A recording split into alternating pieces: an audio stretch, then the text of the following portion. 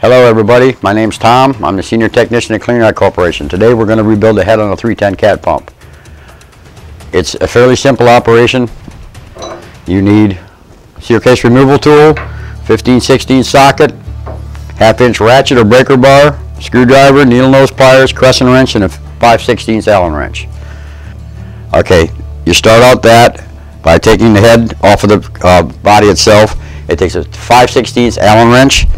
Now they're fairly snug, so it takes a little bit to get them out. So you're going to remove those bolts completely.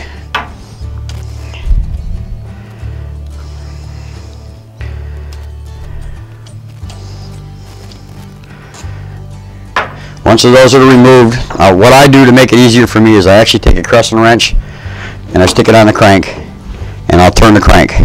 When I do, it separates the head from the body. Then just take a screwdriver, put it down in, and slowly and carefully just pry it out. Once you get it out to a certain point, hold on to the head and pull. Okay, now before we get into replacing the head or doing the head, when you receive a packing kit for the 310 pump, there are 3 small O-rings that's in it. They go to these 3 bolts on the top of this. So it's what I would do is I would take these bolts out, check the O-rings in them, and make sure that they're in good shape before I go any farther. That way it's done and it's out of the way, and the rear assembly is no longer an issue into this. The O-rings are supplied in the kit, so my advice is to change them.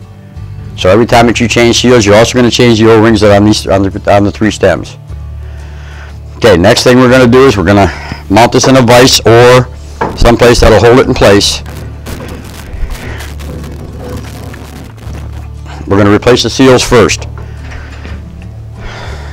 A seal case removal tool is what you're going to use for this, and I actually put it on a breaker bar because it makes it easier.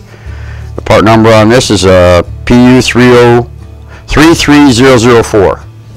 Okay, place it in the seal cases after remove the low pressure seals. Now with those, I do the same thing. I just take a screwdriver, put it against the seal, and pop.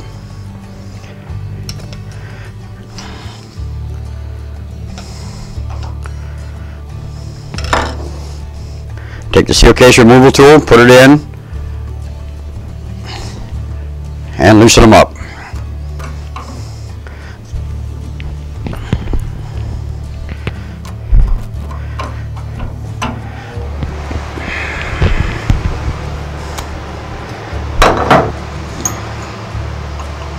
Remove the seal cases. You have to be kind of careful with these. These are actually made out of brass, and if you try to do it without using the seal case tool, or you're not careful with it, you'll actually flare the ends on these things, and they will not sit back down inside the head. They will not seat, and they will not seat the seal. So you have to be very careful with these, because like I said, they are made out of brass, and you'll round these edges off in here. As soon as you do, this is no good anymore. Alright, that's done. Now, if you look down inside of the head, you're going to find the high pressure seals. Same thing, put a screwdriver in, grab a hold of the side of the seal, and just pop.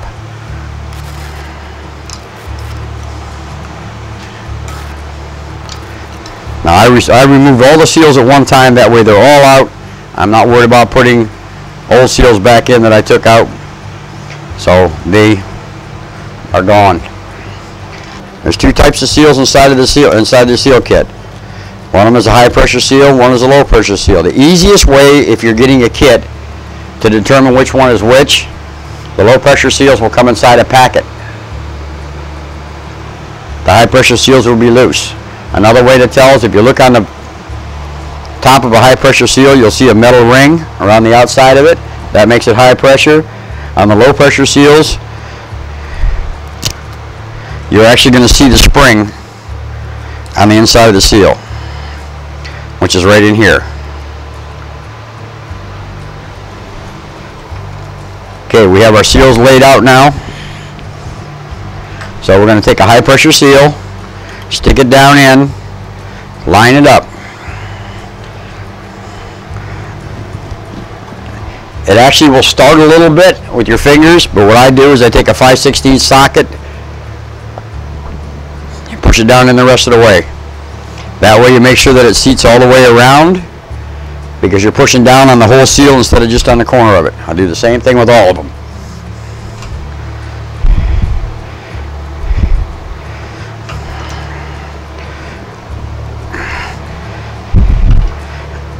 Now that takes care of the high pressure seals. Now, on the seal case, there's an O-ring. You actually receive those with the kit too. So they're in the kit, change them. The easiest way to take them off, a pocket knife, razor knife, screwdriver, anything, down underneath the seal, and just cut. Now you can actually peel this off just by putting a screwdriver underneath and peeling it. I cut mine when I take them off, that way I'm not taking a chance of putting an old seal back in instead of the newer seal instead of the new seal. But you know, whichever makes you happy. I change them every time that I put a seal kit in because, like I said, they're already supplied, they're there, so there's no reason not to put them in. They come in a little separate bag. There's 3 of them. It's the only 3 large O-rings in the set. Put them on, squeeze them down, put them on, in the groove, back inside the pump.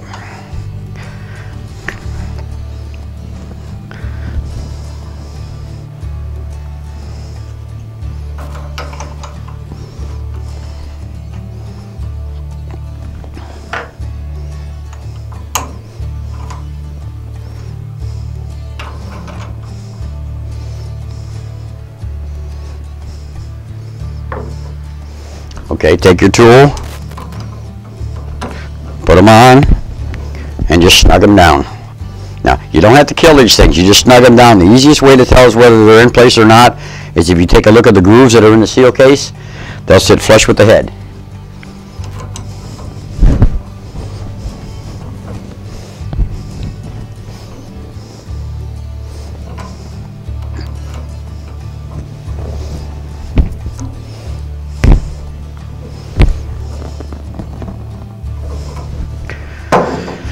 Once that's done, you're going to install the low pressure seals. Okay, the low pressure seals, you're always going to put the spring away from you. So if you look at this thing, it has a flat top on it. The other side has it grooved with the spring in it. So the spring will always go away from you or towards the fluid. So they're going to push down into.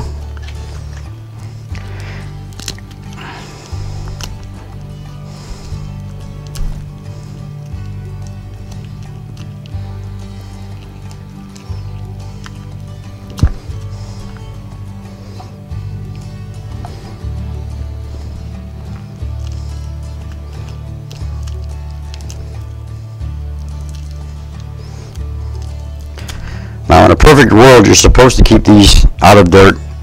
Try to keep them clean where you're putting in and stuff. But you know, in the real world, you're in your car wash, you're in your equipment room. You're going to try to, you're going to get them dirty, but you try to keep them as clean as possible. Take the socket again, push them down in so that they seat.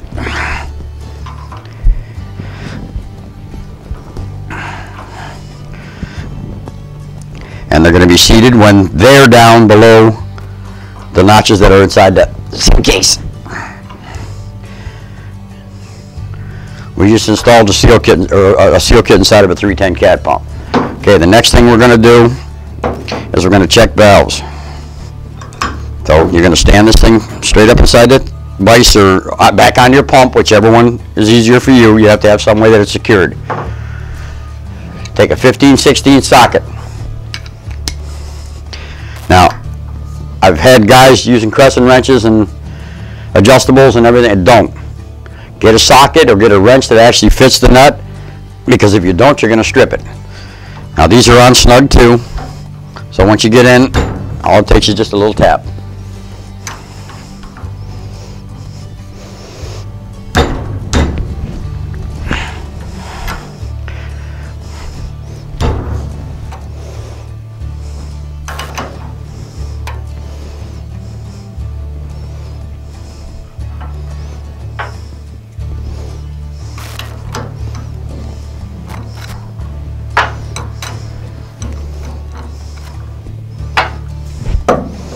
Okay, they're needle nose pliers.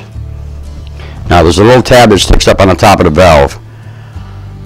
The suggestion is to grab a hold of that tab and pull up on that tab. I don't do that because if you smash the tab, then it will not go back inside the hole that's in the top of the valve cap. Go around the outside of the seal casing, twist and pull. Okay. Valve seat, valve, spring, and holder. If you're having vibration in your pump, 99% of the time it's going to be these. So what you have to do is you have to make sure that it's clean between the valve and the valve seat. The easiest way to find out whether this thing is sealed or it's not sealed is suck on it. If you suck no air through it, the valve's in good shape. Check the O-ring, the backup ring that's on the valve seat. If they're in good shape, they go back in again. It's fairly simple, it's fairly easy to do. When you buy a valve kit for these, it actually comes with 3 valves on it and the O-rings for the caps. Now these valves, there's nothing wrong with these valves, so I'm not going to replace them in this pump. All 3 in the same way. Needle those pliers in, pick up and turn at the same time.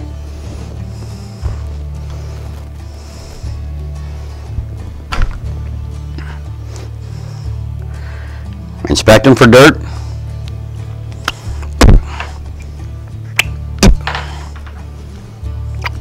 These valves are all in good shape.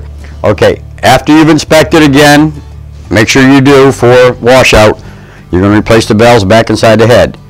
Now they will go down in and they will start. You just pick them up, put them in place, and push them down with your thumb or finger or a screwdriver, whatever you feel like using. But they don't go back in that hard. Once you've done that, you just screw the top back on. Yeah. Same thing with the O-rings that are on this thing. When you buy a valve kit, the O-rings come with the valve kit for the caps. Replace them. You know, good, bad, or indifferent, you've already got them, you've already paid for them, put them on. Okay. Do not kill these bolts when you put them back in. It's a misconception that these things have to be, you know, Superman tight. They don't. They just have to be tight. So, you know, once you get them on there, don't wrench them down tight. It's not going to make any difference whether you wrench them tight or you just snug them up tight. So, you know, anybody that's ever rebuilt a car or ever put valve cover gaskets on a head at 6 foot-pounds per square inch, that's exactly what you're doing with this. You know, all of us old folks did it by feel. Like I said, you don't kill these things when you put them on, because if you do, you're going to have to fight them to get them back off. All right, you have the same thing now. We just did the discharge valves. The inlet valves are the same setup. They're on the front. So these are inlet, these are discharge. They change the same way. You check them the same way. You inspect the head the same way. After you're done with that, it's just a matter of putting it back on the head. Now what I'd like to do is I like to put so that I've got the 2 outside ceramics out. It gives you more of a guide to put it together with. Get the head started and push, and they push on hard. Once you have it in, you're going to be a little ways from being tight. Just insert your bolts and tighten it up the rest of the way with the bolts. And when you tighten the head back on a pump, you do not tighten one side straight down. Alternate between sides. The reason you're doing this is you do not want to pull one side of the head down and have the other side a 1/4 inch out, because then you're either going to pinch the seals on it and ruin them, you're going to crack a ceramic and end up taking it back apart again. So as you do it, you're going to snug this one down a little bit and then go to the other side, snug it down a little bit.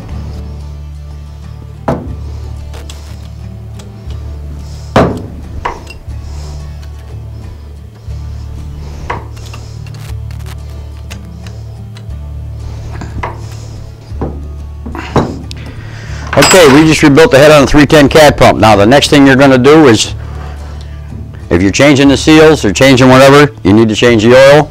It's just a matter of taking the drain plug out, draining all the oil out of it, 18 ounces of cat oil, back in it again, and you're ready to run.